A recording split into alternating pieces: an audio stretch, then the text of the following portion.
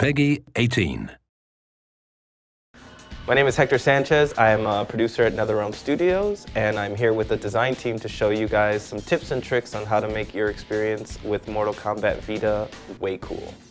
You don't need to shake the PlayStation Vita aggressively to detonate bombs or to unflip the world in some missions. All you need is a simple flick of the wrist. If you do too much, you may throw your game off completely. Here's another tip. A number of the missions in the bonus challenge hour actually use the touchscreen in order for you to complete the mission successfully. But what a lot of people don't know is that the touchscreen actually supports multi-touch gestures. So if you're having an issue going with one finger, try use two.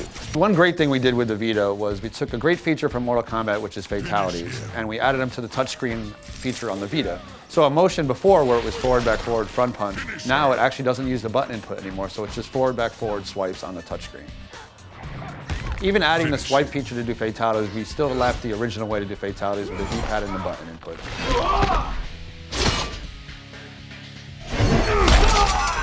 One of the coolest additions of this version of Mortal Kombat is the ability to actually fire off X-rays using the touchscreen. So pay attention to your super meter, and when you see it flashing, give it a little tap, and you'll be able to unleash one of these super devastating moves. Some missions have a trick to beating them, like mission 146, You've Got to Be Kidding Me, where it's Striker versus 5 Shao Kahns. If you hit the pause menu and look at the hint screen, it'll say, look at Shao Kahn's helmet, but like there's a crack in it. So when you go back into the game, if you actually tap the screen, it'll put Shao Kahn into a dizzy pose where you'll get an extra free hit to make the mission a lot easier.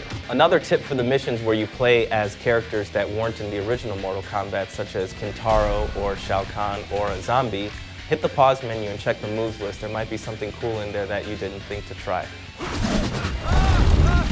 If you're having trouble with a mission, you can always use some coins to bypass it. But don't forget, if you bypass it, you may be skipping an unlockable outfit. So you've made it to the end of the bonus challenge tower, and Endgame 2 is looking at you right in the face. You're going to want to use all of the tips and tricks that you've learned throughout the challenge tower to beat this super challenging mission. So always remember, fans, there is no knowledge that is not power.